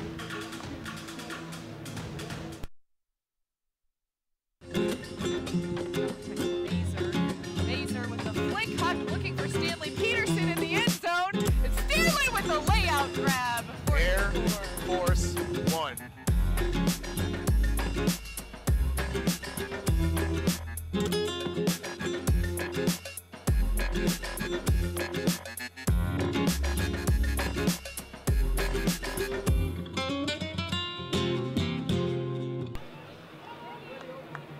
Dallas up by 1 and looking for more. Megan Tormey, has this 3-0 run been more about Dallas in your mind, or has it been more about Madison? I think it's been more about Madison. They're starting to lose their edge. They're starting to lose the calm that they had at the beginning of this game. And even through that calm, the dictation with which they stepped onto the field. As I said, in those higher stakes games, when they think they're starting to lose their advantage, lose their edge, they throw something untoward. There's a great crowd of mostly Radical supporters here, but they have not had much to cheer for these past couple of minutes. Madison's last goal was with 6:48 to go in the quarter. And now it's a 2-goal lead for the Roughnecks. Smith to Slack, 16-14. Dallas taking control late here in the third. Critical 32 seconds upcoming here for the Madison offense. They have a chance, if they could score here, remember they will receive at the start of the fourth quarter. Right, and there are few offensive lines who are as calm and as competent across multiple playing venues as the Madison Radicals, just so long as players like Tom Annan can dictate what he wants on the field. And I'm glad to see Shrywise is back out on the field. No doubt everyone else on the Radical sideline is eager to see him back out. He was great at developing some good offensive flow from Madison at the beginning of this game, and no doubt if he's feeling good, he'll do the same to kind of regroup Madison as a whole. It is good to see Shrywise back on the field, but delay of game was called, so Dallas will have an extra 10 yards on the pull. Shrywise, Riggles, Camp, Coolidge, Brown, Nelson, and Annan. The 7 on the line for the Radicals. Dallas with 3 breaks in a row. Annan floats it deep. Riggles breaking away. He's still got it.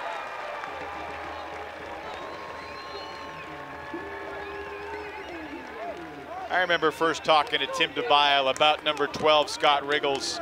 Said guys that tall aren't supposed to be that fast. Riggles is the exception. Yeah, and just before this game, he was talking about how he's no longer the fastest one on the team. But Scott Riggles, even a couple of steps slower, is still an absolutely lethal receiver. Only thing, Megan, did they score too fast? I mean, that just took 11 seconds off the clock. And now Dallas and the Roughnecks' explosive offense has a chance. After the first quarter, I heard KPS delivering a very impassioned speech to his team, talking about how each line elevates the play of the other. So no doubt the defensive line is stepping on, knowing that their O-line did them proud. They want to do the same. Mazer, Coffin, Malachek, Mickle, Freechild, Slack, and Marshall. Down to 10 seconds for Marshall. Up the line, Coffin with 5 to Freechild with 3 to the end zone with 1. Clockwork. How about that answer from the champs? Still 1 second on the clock. Malachek the score. That is a punch in the gut on the road. An amazing few seconds of offense from Dallas. You really thought at some point they would have to resort to some sort of Hail Mary pass, but the entire time they were in control, it looked like just a normal point. You wouldn't even know it was the end of the quarter. It looks like they drew up the chain exactly how it unfolded. Let's see if Madison can put something together here in the final seconds. Of course, in the final seconds of the third quarter, last year against Seattle, Will Chen had that remarkable 80-yard throw that Seattle's Matt Russell ran down. Jaden Scullion floats the backhand. Mickle takes care of business. Jimmy with his smile on his face and his uncombed hair flopping in the wind finishes the third for the Roughnecks as they take a 17-15 lead into the fourth. We've played 3, we've got 1 to go. Jimmy Mickle's Dallas Roughnecks 12 minutes away from a critical road win here in Madison.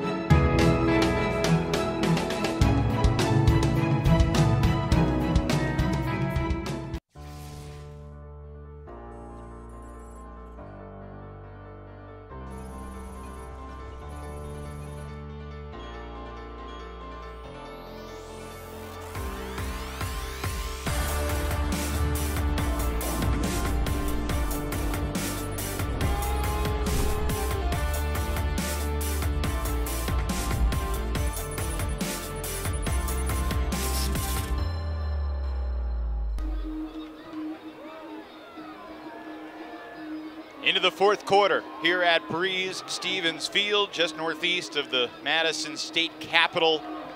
It's the oldest playing field in Madison. The city purchased the land in 1923.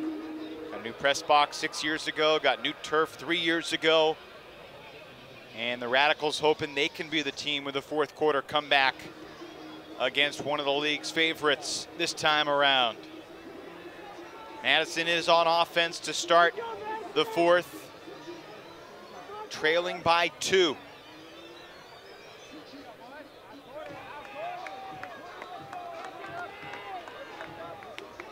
Megan, what are your thoughts as to the keys to Madison here in this fourth quarter? A couple of things. First, on offense, it's really going to come down to Andrew Brown, Tom Annan, setting the pace, making sure that they're not trying to force anything. With multiple throws, they're going to be able to work it down to the disc without issue. On defense, I think they've got to pick up the intensity, pick up the pressure. They're doing a good job of taking away opportunities downfield, but I would like to see them tighten up their offensive, or their defensive pressure on the handlers when they're on D. Barker versus Peterson. Victory for Stanley Peterson.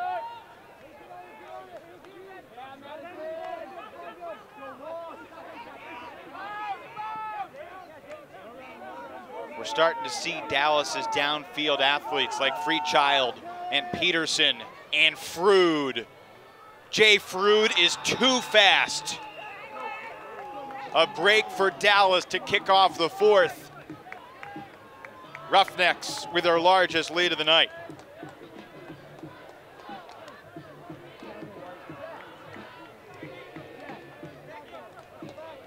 Not much to say about that particular throw, just a very pretty put to a very fast receiver.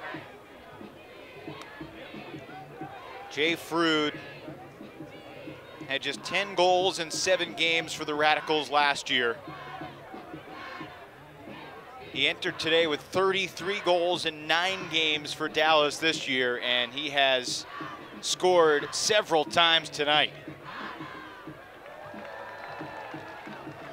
The type of guy that has the disc skill that you don't just want to force him underneath, because he can do damage with his throws too, but certainly his athleticism as one of the league's leading goal scorers so far this year, really standing out tonight. The defensive line out there on offense for Madison with Hart, Everhart, Preuss, Graffey, Coolidge, Scullion, and Pettit-Scantling.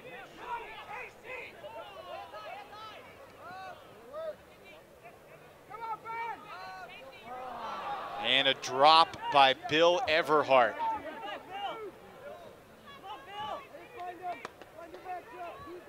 You know, we've seen mistakes become contagious in the AUDL. The game happens so fast. Against a team like Dallas, 1 or 2 mistakes can spiral out of control really quickly.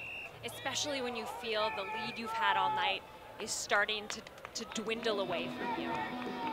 Dallas takes a timeout, leading by 3 with the disc, 10.5 minutes remaining. Gives us the chance to tell you about what else is happening around the AUDL tonight. A major upset in the city of brotherly love. Just gone final a minute ago. Philadelphia 22, DC 21. The last place Phoenix win at home against the Breeze, who were tied for first. It's Philly's first win over DC in a couple years.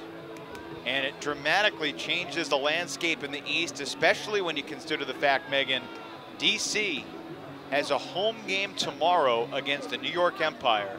New York did not play today, so the Empire theoretically will be rested. DC, defeated, demoralized, need to bounce back.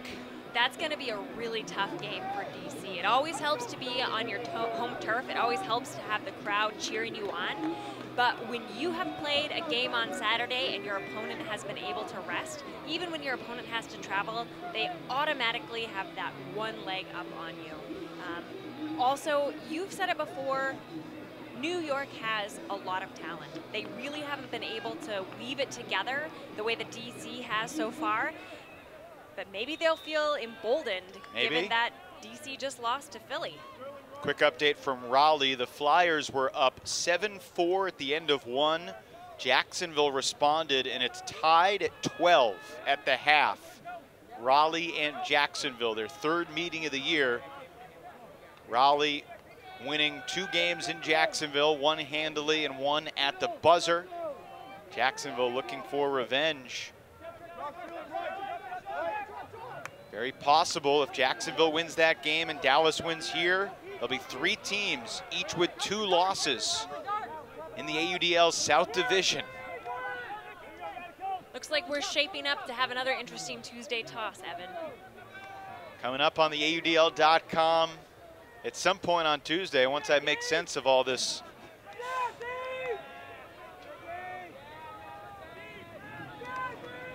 Sun drifting behind the clouds. The lights are on here at Breese-Stevens Field. The Roughnecks bleeding time from the clock. Mechanix says enough of this patience.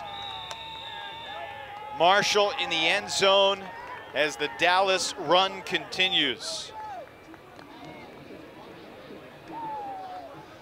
I've said it before and I'll say it again, when your team has the capacity to score in that fashion, with that speed, with that level of creativity from a throw, it is really tough to adjust defensively. You simply cannot guard the entire field.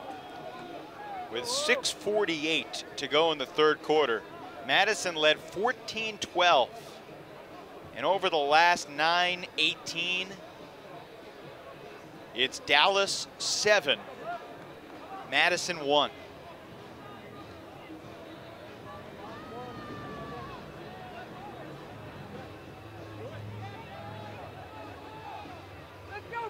The Radicals, if they're going to have any chance, need somebody to make a play.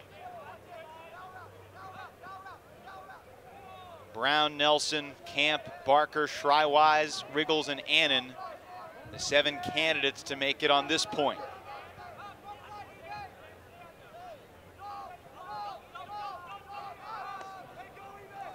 Brown launching, Schreiwise back in there. That'll get the crowd going a little bit.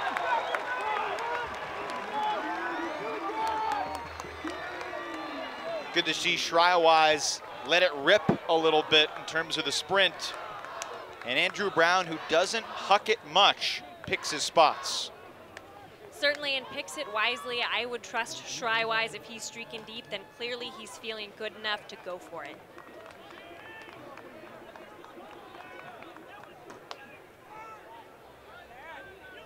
Well, we've seen some crazy stuff happen in the league and, of course, in this stadium. The Radicals know that with 9 minutes to go, a 3-goal deficit is far from insurmountable, but work to do defensively. It's now critical for this defensive squad to get a turn and then use that disc wisely. One thing at a time. First, they got to get the disc. Slack, guarded by Kanaki. Headed Scantling bids, and KPS invokes the integrity rule and calls the foul against Mickle. Let's see it.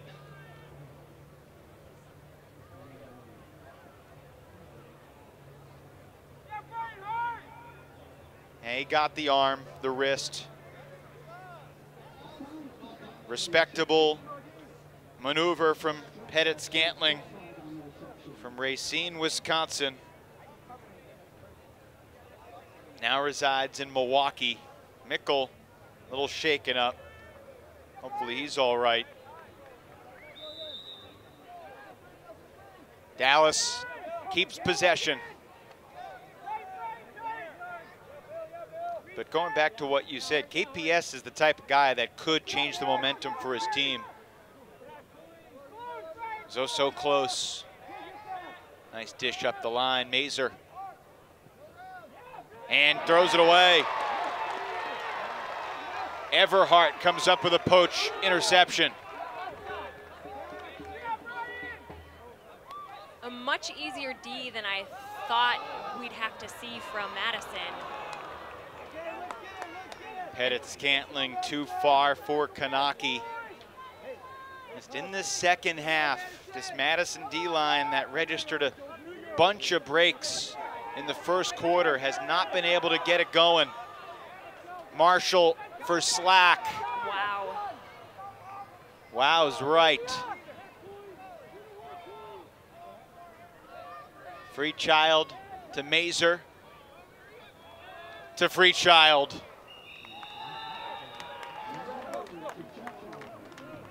You make a mistake against Dallas, they make you pay. Yeah, really a regrettable throw from KPS. You know, with 7.5 minutes left in the quarter, there's still ample time to close this gap. There was no rush for the Madison D to try and put the disc in that quickly. They could have taken more conservative shots and still worked it down just fine. And then Dallas, as you said, makes you pay. Dallas so good at small ball right in front of the end zone line. Megan, Madison had 4 breaks in the first quarter.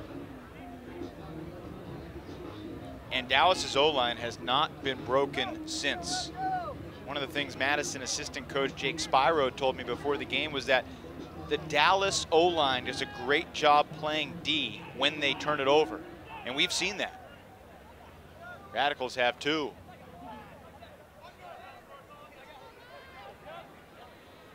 Active mark from Emmons on Camp. Now Brown swings it to Barker.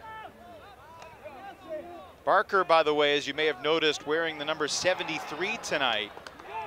Barker wears number 12. The problem is so does Scott Riggles. Riggles coming out of retirement with his old number 12 jersey. They couldn't have 2 number 12s. Barker will be number 12 going forward. Today he's wearing Tim DeBile's number 73. One of my favorite stories is Tim DeBile wears number 73 because he was born in 1973.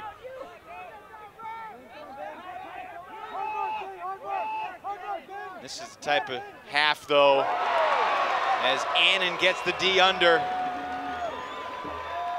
Maybe that's the type of play that can turn things around, but the Radicals need to act fast, down 4 with 6:30 remaining.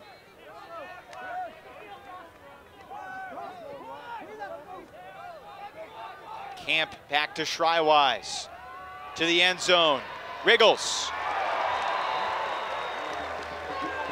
3-point game, 6:17 to play.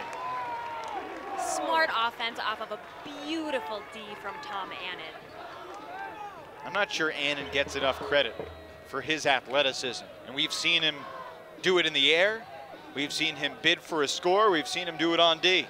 Yeah, we've certainly seen more from him this game than I think we typically do.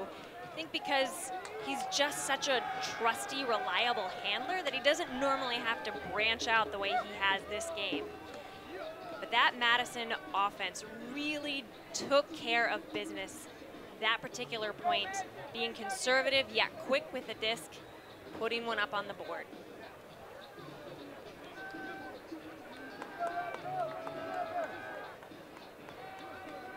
More work to be done for the Madison O-line.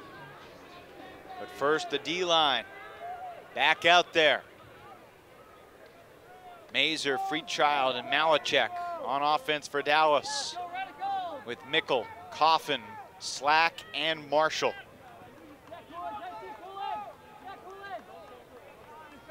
You look at the makeup of this Dallas O-line.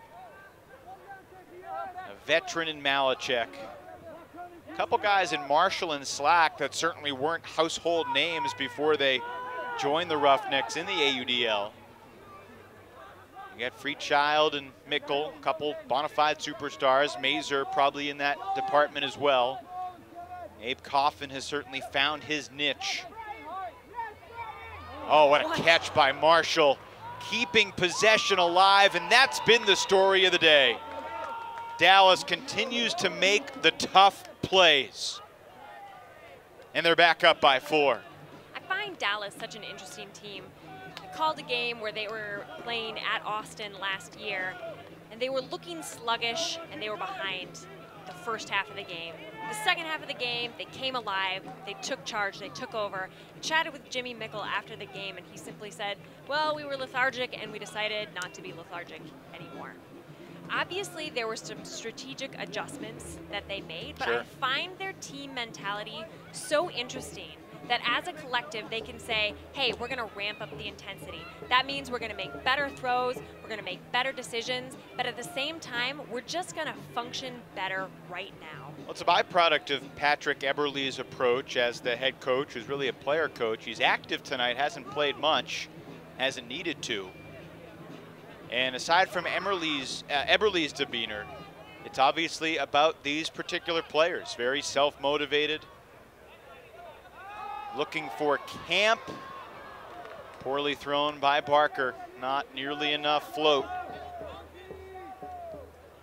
I mean, that's just the juxtaposition of one team making a really tough play and then the other team failing to make the, I don't want to say routine play, but certainly it was there to be made.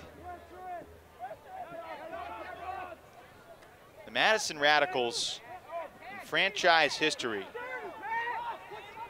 have only lost twice here at Breese-Stevens Field. They're 35-2 here at home. They get a turnover with 4:40 remaining. Those two losses were last August and back on May 12th, 2013, a 1-point loss to Chicago. That's nearly 1,500 days ago.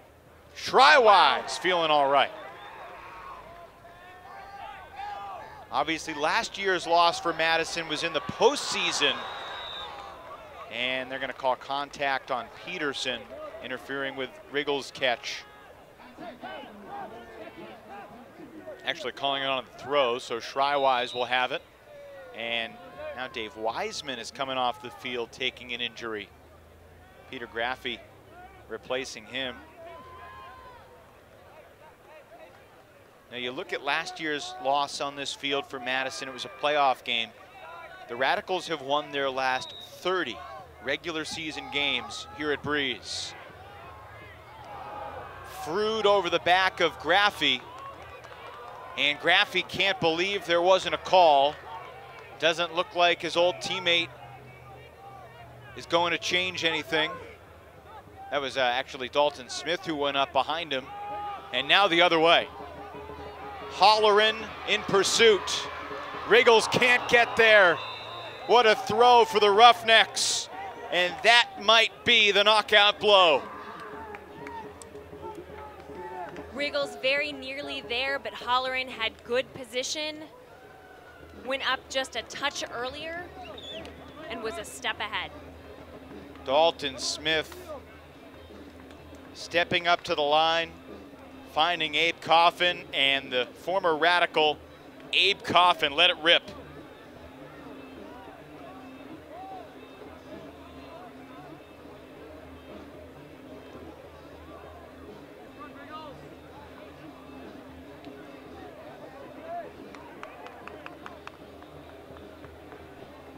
This place is about as quiet as it ever gets in the fourth quarter of a Radicals game.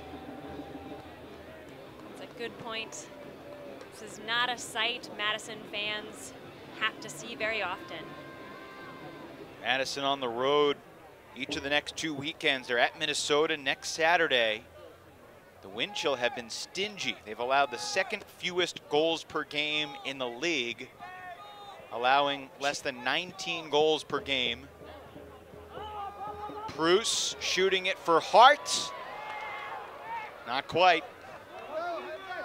And after going to Madison, or after going to Minnesota next week, then the Radicals have a double-header road trip weekend to Pittsburgh and Detroit on June 17th and 18th. You see Madison at Detroit, you think, well, that's a win for the Radicals. I'm sure the Breeze felt the same thing about DC at Philly. Things are different this year in the AUDL. Yeah, you really cannot take anything for granted. Roughnecks experienced back-to-back losses last month in Jacksonville and Raleigh. But on their way to a very impressive road win. Dallas certainly loves playing here at Breeze. They'll improve to 3-0 with wins over the other 3 division champs from last year. Frood back in Madison with a new jersey.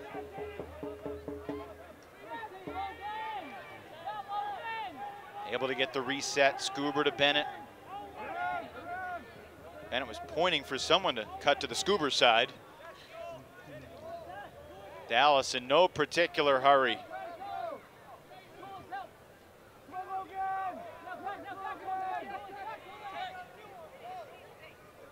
Hogg over to Emmons. Precious time ticking away, and the Dallas Roughnecks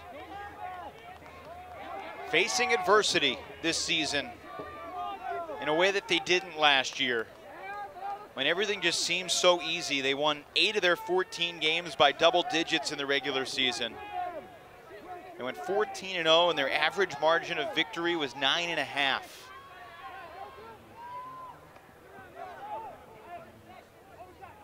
They've taken a good minute off the clock in the red zone. Jay Frood asked Brian Hart if he thought he hit him in the hand. Brian Hart says no.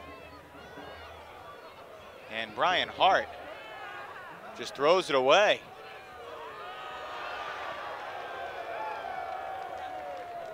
I am not as sure at all what motivated that decision.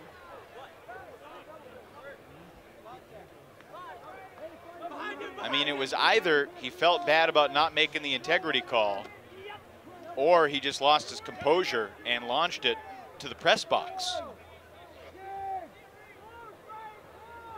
Maybe he thought time was about to expire at the end of regulation, but he still had 45 seconds on the clock. Dallas was down 10-8 at the half, and the Roughnecks have won the second half 14-7. It's now 15-7 Dallas in the third and fourth quarters combined, and another sweet goal for Jay Frood.